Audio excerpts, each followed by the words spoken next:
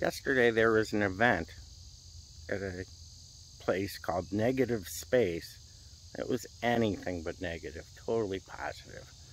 It was celebrating the release of Carlo Wolff's new book, Invisible Soul. And I had the privilege of meeting and taking a little bit of pictures and videos. Other people were doing it, of some of the participants in the underground Cleveland soul scene of the 60s and 70s. Abdul Ghani, George Hendricks, Art Blakey, and Kinsman Daz Band guitarist, founder, Michael Calhoun. So we'll hopefully be getting some in-depth conversations with these gentlemen soon. But in the meantime, check out Carlo's book, Invisible Soul. Really cool. Great time. Thank you, Carlo.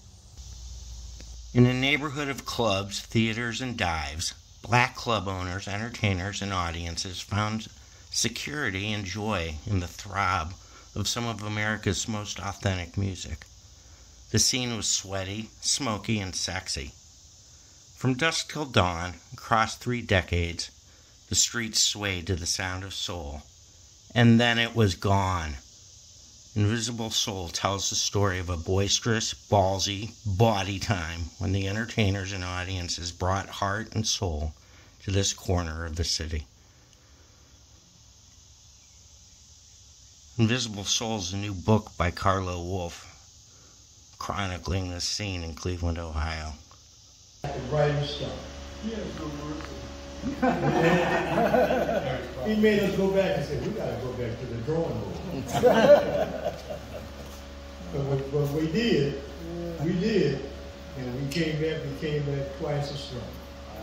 All right. You agree with that, right? Okay. Yeah. They had a lead singer called Randy. Randy? Yeah. Randy, and they had a song called Magic Mirror.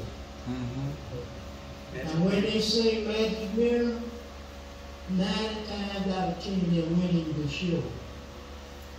That's right. We only had one song that could compete with it. It was called The Bed.